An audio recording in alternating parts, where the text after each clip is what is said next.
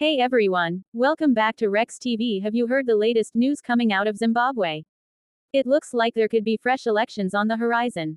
If this is your first time to this channel, I'm begging you to subscribe, share and like for more updates. Don't skip ads, please. Recently, Zimbabwe's President Emmerson Mnangagwa has ordered the ruling party Zanu PF's Politburo to start preparing for fresh elections.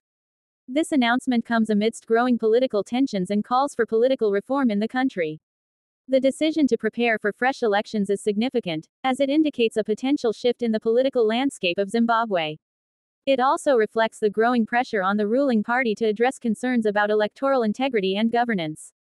The announcement has sparked a lot of speculation and debate about what the future holds for Zimbabwean politics. It's clear that there are deep-seated issues that need to be addressed, and fresh elections could be a step towards addressing some of these challenges. The upcoming elections will be closely watched by both domestic and international observers, as they will be a key test of Zimbabwe's commitment to democratic principles and good governance. As we wait for more details to emerge, it's important to keep a close eye on the developments in Zimbabwe and to support efforts to ensure free and fair elections in the country. What are your thoughts on this latest development in Zimbabwe? Do you think fresh elections will bring about positive change for the country? Let's continue the conversation in the comments below. And don't forget to like and share this video to keep the discussion going. Thanks for watching.